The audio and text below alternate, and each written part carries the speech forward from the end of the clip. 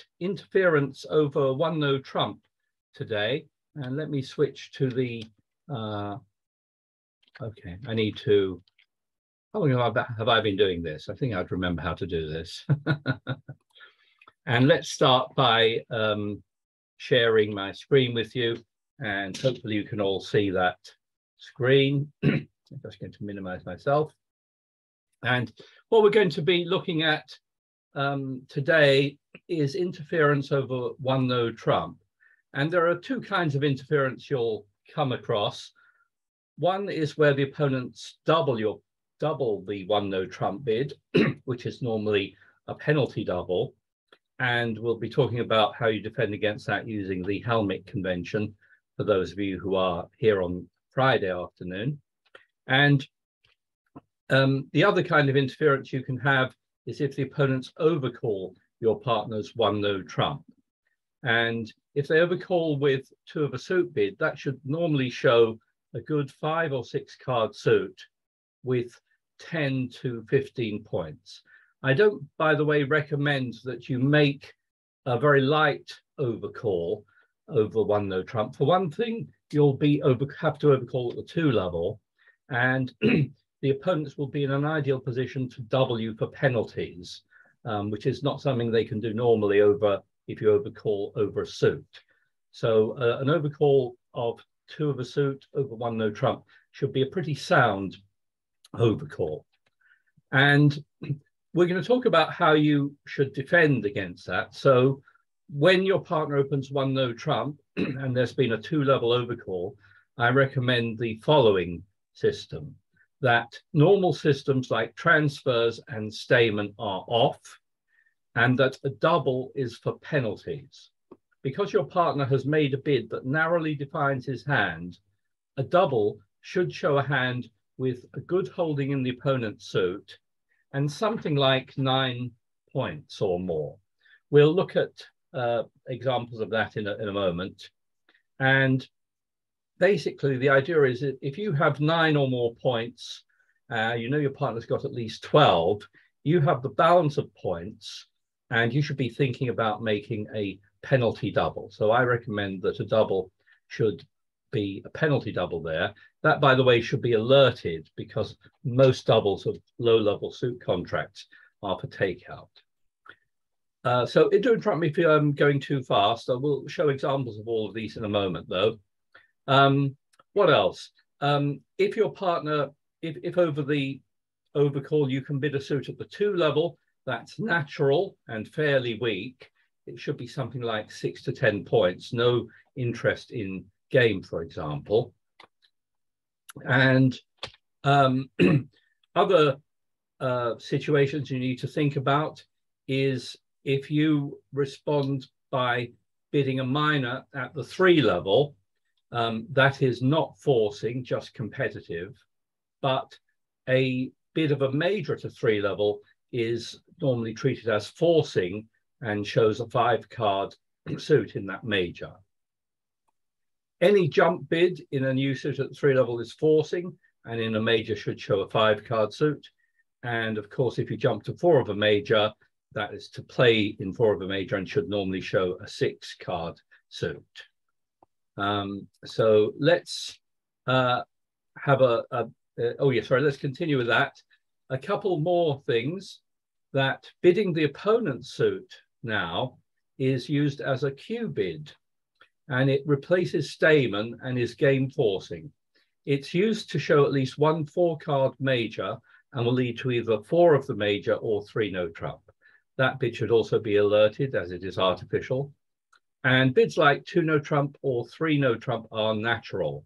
2 no trump is invitational to 3 no trump, and 3 no trump is, of course, to play there. They do not necessarily guarantee a stopper in the opponent's suit. Although you'd like to have one, you may have a hand where you've got enough points for game and where the only possible game seems to be 3 no trump. And you can't really be put off bidding 3 no trump there because you may find that the opponent's overcall is not a solid suit. So that's the traditional normal meanings of 2 no trump or 3 no trump. And these ideas, I follow very closely what's recommended by Ron Klinger in his Guide to Better Acol Bridge. And he describes this system and a few other little tweaks as well. So if you don't have that book, I do recommend it. It's considered, one of the most, one of the best books to cover a lot of bidding systems and conventions and dealing with overcalls and so forth. Just a word of warning, it is quite densely written, so but it does cover an awful lot in there. So I do recommend that book, and most of what I'm describing tonight is very much in sync with what Ron Klinger recommends. So let's look at some examples of this, and let's have a look where south here, your partner has opened one no trump, 12 to 14. West makes a 2-spade overcall, and you've got to decide what to bid here. Well, you've got 13 points, which should be enough for game, and you've got a 5-card heart suit. So you can show that by bidding 3 hearts. Obviously, you can't bid transfers in this situation. So you bid 3 hearts here to show a 5-card suit. That is a forcing bid and should either lead to 4 hearts or 3 no trump. So here, if your partner's got 3 hearts for you, because your 3-heart bid promised a 5-card suit with an 8-card trump fit, you should end up in 4 hearts, which should be a good place to play this hand. Do interrupt me if you have any questions about this. Or here, over 2 spades, here North has got a 6-card, 6 cards heart suit. Tony, yeah. Would it be very wrong to say 3 no trump? On what? On the previous one? On this one? Yeah, previous one, yeah. Well, 3 hearts is a much better bid because it gives you a choice of playing in 3 hearts or 3 no trump. If your partner didn't want to support your hearts, maybe if they only have 2 hearts, and especially if they have a spade stopper, then they could bid 3 no trump. But on this particular layout, I think 4 hearts is a much better contract than 3 no trump. If the opponents lead a spade, they can knock out your spades, and you won't be able to make the contract without playing the minor suits, and they may get in. And all right. Thank. All right. So I'm just going to mute you there because there was a bit of echoing there. So if you have a 6-card suit, though, you've got an 8-card fit, and with enough points for game, you should just bid 4 hearts yourself, regardless of how many hearts your partner has. You've got an 8-card fit. So those are sort of fairly straightforward, I think. What about this one? Here your partner opens one no trump. There's a 2-heart overcall. Anyone like to tell me what they think North might bid with this hand? You've got 8 points.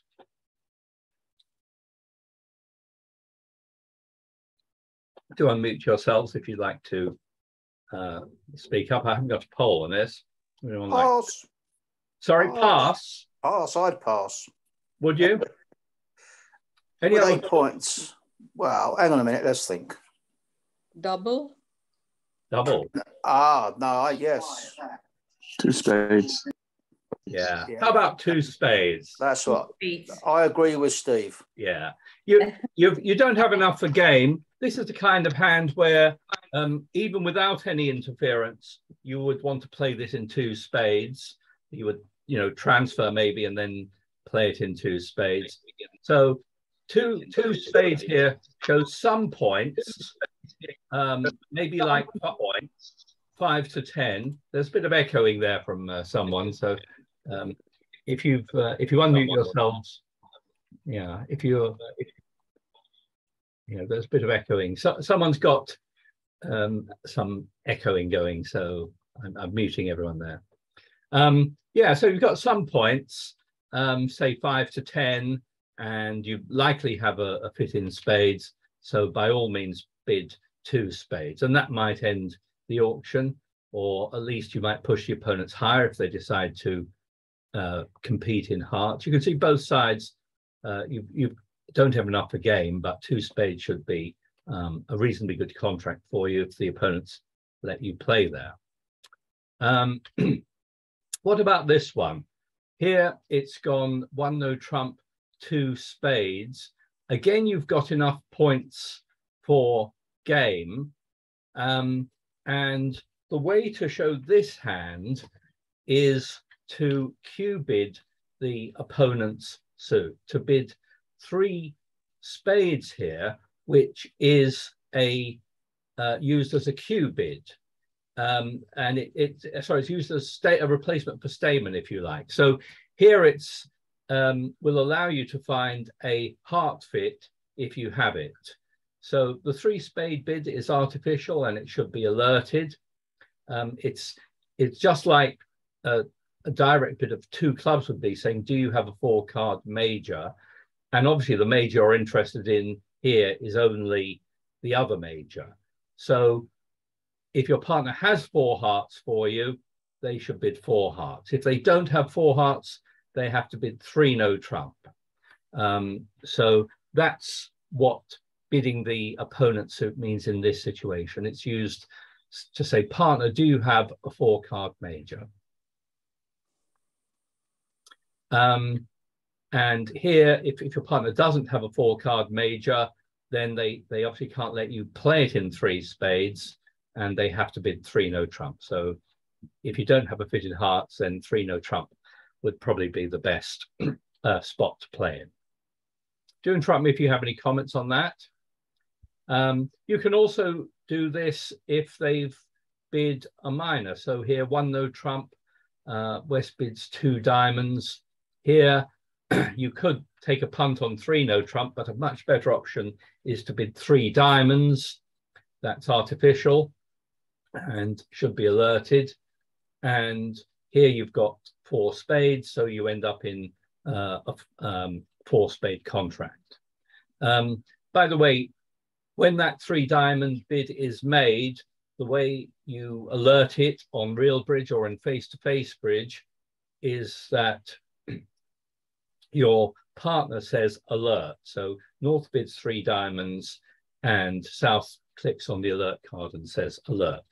And if you are asked about it, you would describe that as saying, the partner is asking me to bid a 4-card major if I have one. Okay, so those are normal treatments if you Q-bid the opponent's suit. Let's have a look at this one. This time I do have a poll on this one. South opens 1 no trump. There's a 2-spade overcall. And I'm going to launch in a poll in a moment to ask you, what do you think North should bid? So don't answer verbally and just have a little think. You can tell me what you think North should bid on this hand. So in the poll, and I'm going to share the results with you.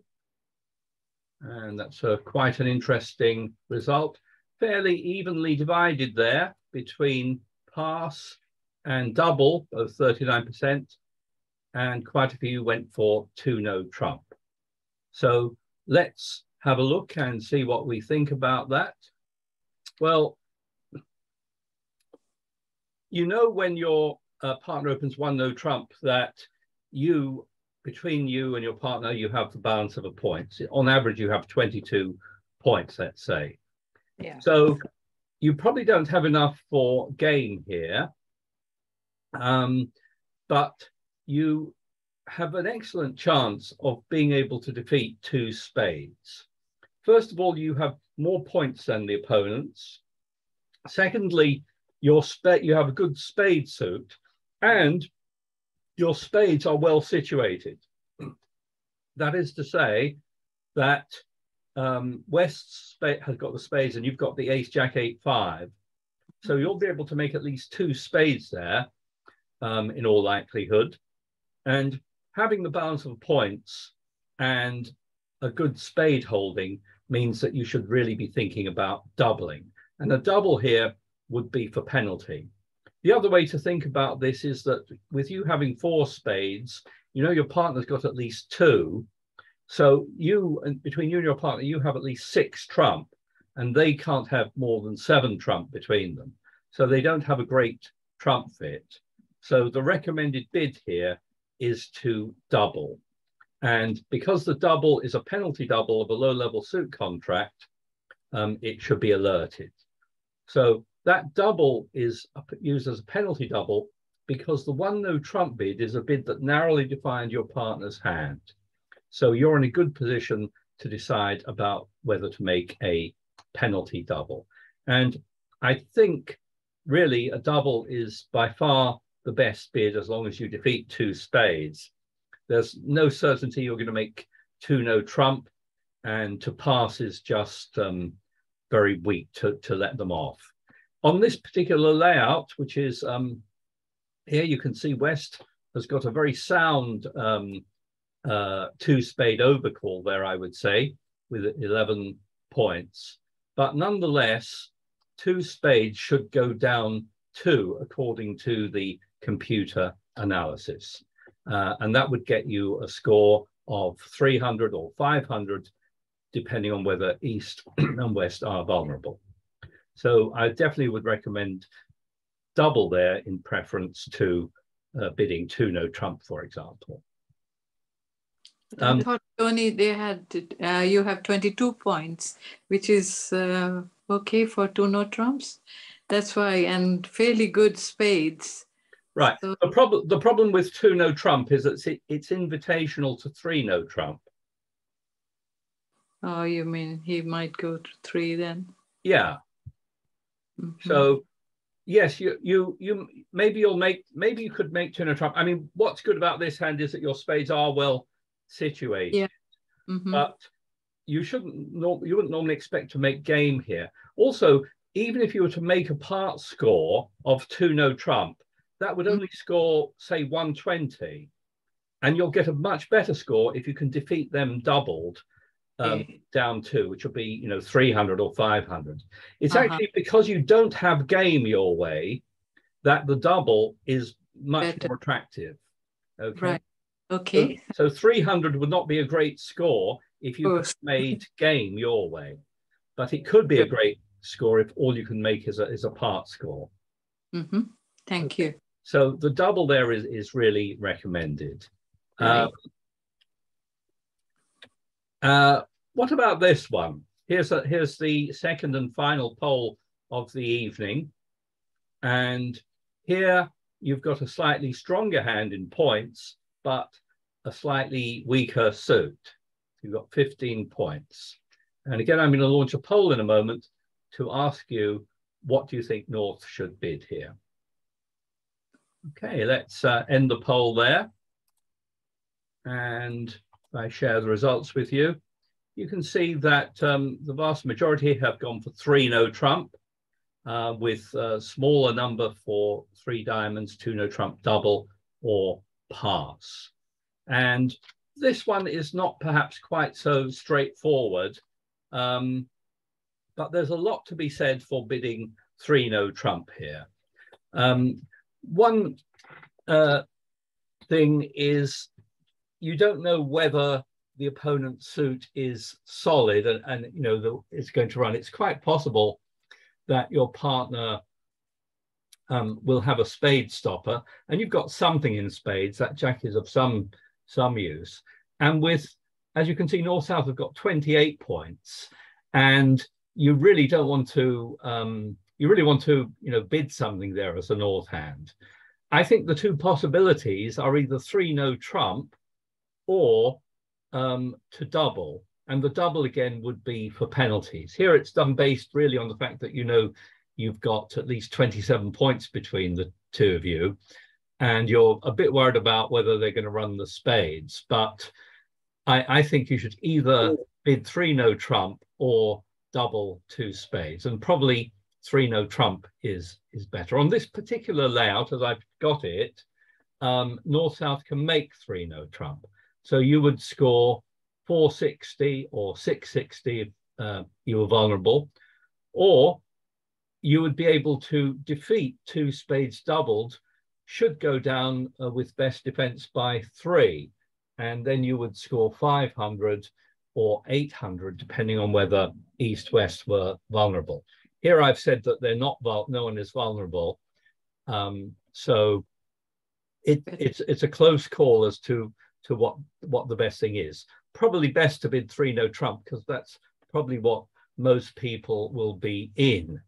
And what you may find is that a number of Wests might not overcall 2 spades, might bid pass, and then you would end up in 3 no trump. So you might want to be where everyone else is going to end up here too.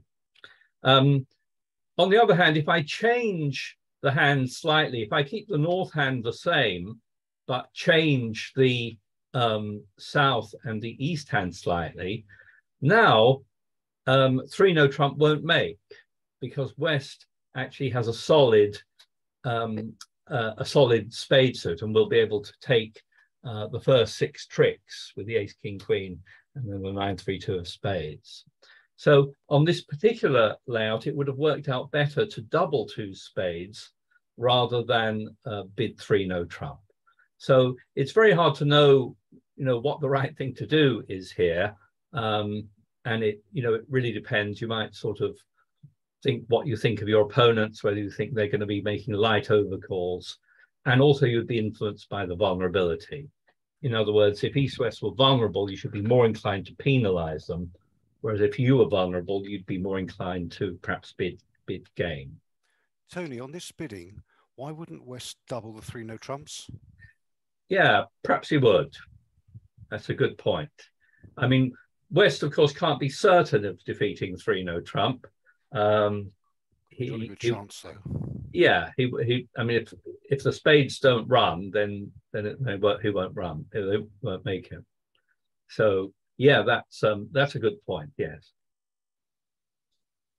Tony, what should South bid if it was doubled by North?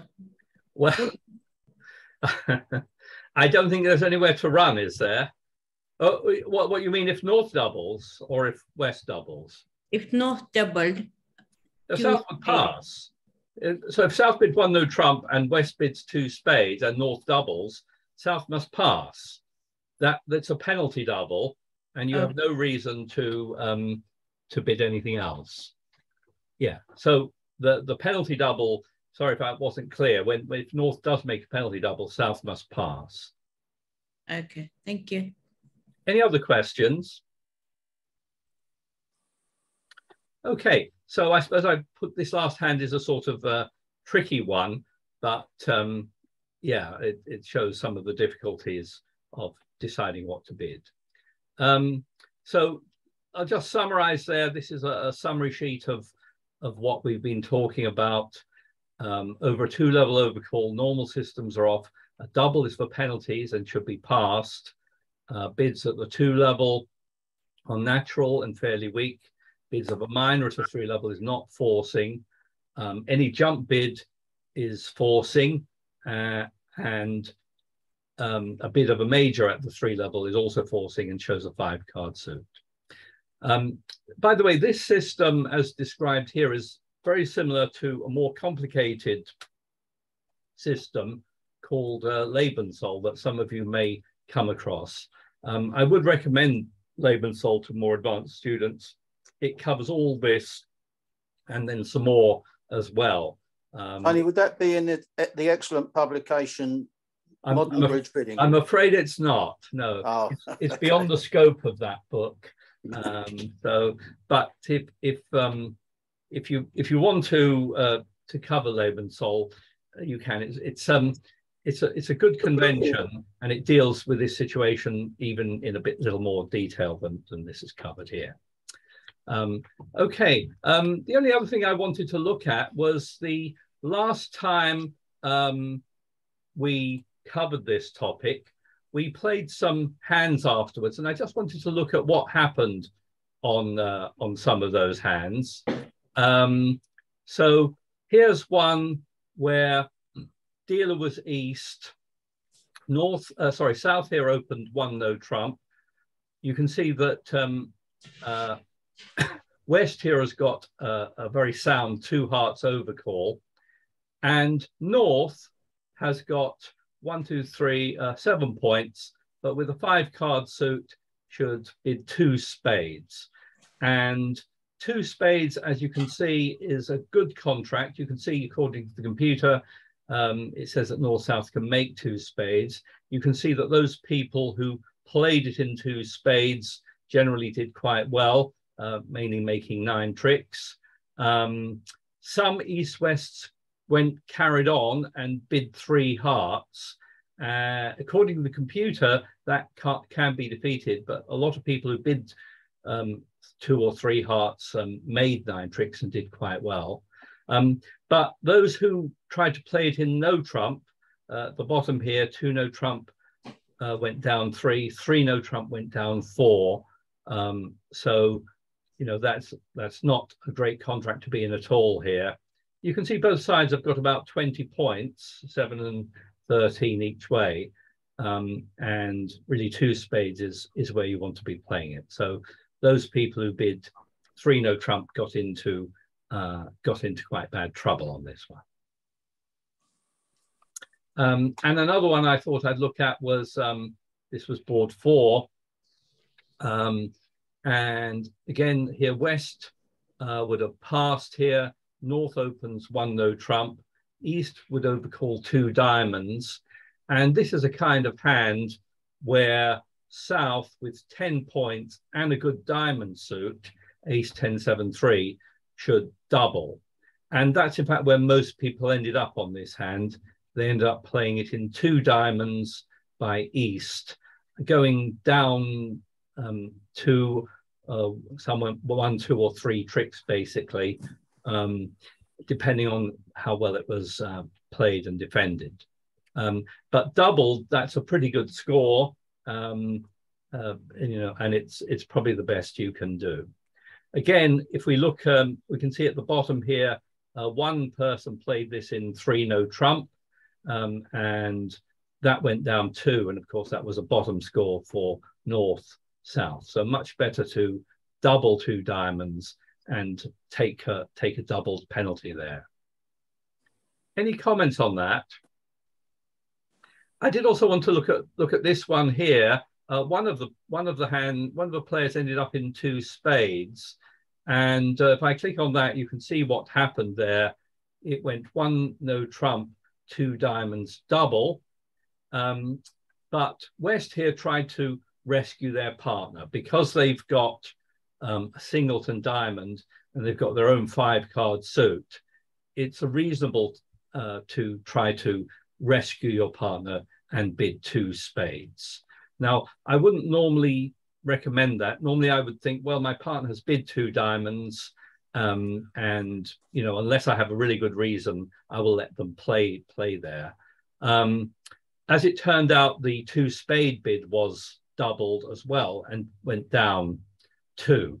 In fact, on this hand, after 2 spades is bid, it really is North who should double. North should double 2 spades because he knows his partner is doubling 2 diamonds for penalty, and he's got excellent spades. So it really should be North who doubles 2 spades. But as it turned out, he passed, and South doubled 2 spades. South doesn't really have great trumps in spades, but the double worked out well in that case. But there is something to be said for bidding 2 spades because you might end up in a better contract than in 2 diamonds, and you also might not get double. So it is legitimate to pull that, to try and rescue your partner from a doubled contract, but it's not always the right thing to do. You can get yourselves in worse trouble. Any other comments or questions on any of that?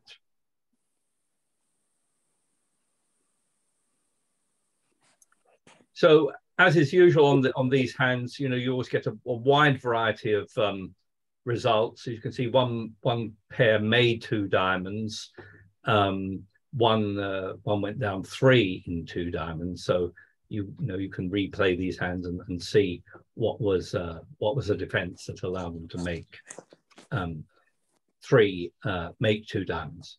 One other thing I will mention, if you're defending a doubled contract, I would, like at a low level here, I would suggest you adopt the same technique as you would if it was not doubled. Just because it's doubled, I sometimes see people sort of adopting sort of unusual defense strategies, like, you know, trying to cash their winners straight away. And don't do that. Just play it as you would normally play it, and hopefully you'll get a good result. Anyway, that's it for the talk today.